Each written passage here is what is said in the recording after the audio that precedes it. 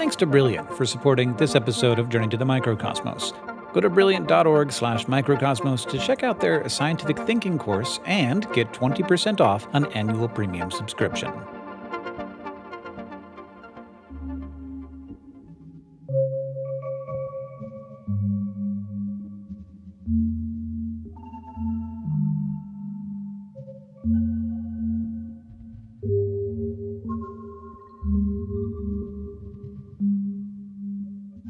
You've heard some worm horror stories, right? We were looking some up just for this episode and came across a recent headline from Ars Technica that read, "Army of worm larvae hatch from man's bum, visibly slither under his skin." And if that's not enough to terrify you and make you feel very uncomfortable, there's always the stories of painful stomach cramps or diarrhea or nausea that eventually turns out to be caused by some worms that have taken up residence inside someone's intestines. It is terrifying and wild to think of something so much smaller than us causing so much havoc. So, as we watch the cilia lining a worm's gut beat its own soothing pattern, wouldn't it feel like almost a little bit of justice if this sight wasn't so peaceful? Like, what if worms had to worry about their own guts being taken over by a parasite? If you found yourself in this position, seeking some schadenfreude over a worm, we have some good news for you. The worm you see in the middle of this tank is currently hosting this strange fellow, called a radiophyra. James, our master of microscopes, had been on the hunt for the radiophyra after seeing this: two radiophyras linked together in a chain as one divided to make more copies of itself. It had come from the inside of one of the worms that he'd been watching when he'd accidentally squeezed a worm a bit too hard under the cover slip and caused the ciliate to pop out. Radiophyra belong to a general group of ciliates called astomes, or astomatid ciliates. We've talked about ciliates a lot on our channel, which means that if you've been watching for a while, you may have picked up on the fact that from time to time, we have said that most ciliates have an oral groove, that opening lined with cilia that sweep bacteria and algae and other tiny bits of food into the organism. We've seen that oral groove at work in ciliates like stentors and paramecium, functioning as the ciliate equivalent of a mouth. But as we have always said, most ciliates, you will have inferred that this does not mean all ciliates. And if you are looking for an exception to the rule, astomes are that exception. Astomatid ciliates are diverse, but they are unified by one shared feature, or rather, they are unified by their lack of one shared feature, a mouth. And they do not need a mouth because they have something even better. They have worms. Astomatid ciliates do parasitize animals other than worms. Some live inside mollusks, others inside leeches, or even in amphibians, but they are most commonly associated with the guts of annelid worms.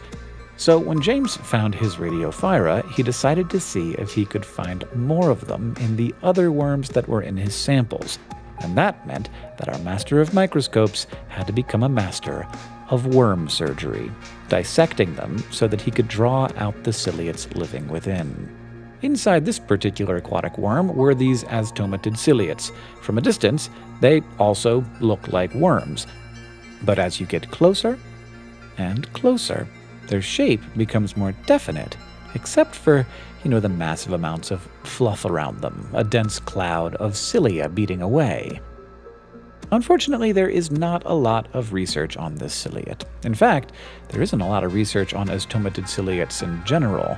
They just aren't destructive enough or common enough to have become either a necessary or convenient research subject. In fact, it's not even clear whether or not we should call them parasites. Modern-day papers will sometimes refer to them as endosymbionts instead, because we don't know a lot about whether astomatid ciliates are doing much to their worm hosts, bad or good. But the worm gut does plenty for the astomatid ciliate. At one point in time, the ancestors of these ciliates did have mouths, but as they found their way into worms, and specifically their guts, those oral grooves became less necessary. Instead, the ciliates could rely on a form of feeding called osmotrophy, where they simply absorb nutrients from their surroundings through osmosis. Instead of taking in larger bits of food through their mouths and breaking it down themselves, astomatid ciliates could just take advantage of the worm's digestive system to do all of that breaking down for them. As the worm's digestive enzymes break down complex molecules into simpler forms that can travel through their own intestinal walls, some of those nutrients would just go to feed the astomatid ciliate instead. These ciliates will actually sometimes be picky about making sure they're in a particular spot within their host's intestinal tract. And once they've found the right spot, the ciliates will hold themselves in place with organelles that range in shape. Some use hooks, others spines, maybe even suckers. The flat shape of the ciliates helps them stay pressed to the epithelium of the intestines, so while these ciliates may not need a mouth anymore, they have found other traits necessary to their survival. Astomatid ciliates are found in hosts from all sorts of environments. Some live in soil, some live in ponds, some even live in ocean waters. And scientists are using the general tools available now to try and piece together how host and endosymbiont have shaped each other. And we can see some of that intertwined story in the ciliate's mouthlessness, but the specifics of that evolutionary change are laid out in their DNA, as are the more hidden parts of that shared history. Now, we cannot know whether the worms have any feelings about their guts being home to another organism. They likely do not have much choice in the matter, but they also likely are not prone to emotions like resentment in the way that we might resent a worm parasitizing our bodies. But if they were to have feelings on the matter, we want to offer this one last detail about astomatid ciliates. Many of them have their own endosymbionts as well. Bacteria that live inside them, with perhaps their own history tangled up with their ciliate host's story as well. Now, we couldn't find those bacteria in our parasitic friends, but we like the idea that somewhere out there are these nesting dolls of endosymbionts, an organism that is an organism, but an organism that is also a home, buried within other homes.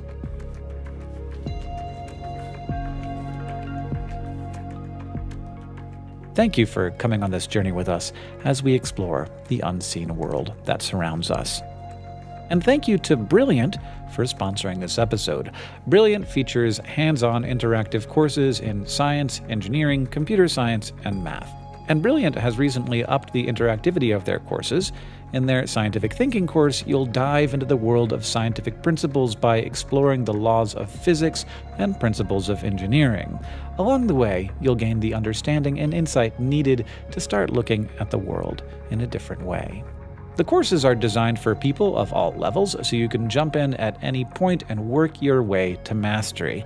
And Brilliant courses are also available offline using their iOS and Android app. So if you're traveling or have a spotty internet connection, you'll still be able to keep learning. If you're interested in learning more, you can get 20% off an annual premium subscription at brilliant.org/microcosmos. The folks on the screen right now, they are our Patreon patrons. This world of ours just doesn't stop being interesting. There's always something else ready to blow my mind, and I'm so glad that we can continue on our journey to find and share those things. And the people here, they are the reason that we can do that. So thank you all so much to all of you. And if you're interested in joining them, you can check out patreon.com/journeytomicro. If you want to see more from our master of microscopes, James Weiss, you can check out Jam and Germs on Instagram. And if you want to see more from us, there's always a subscribe button somewhere nearby.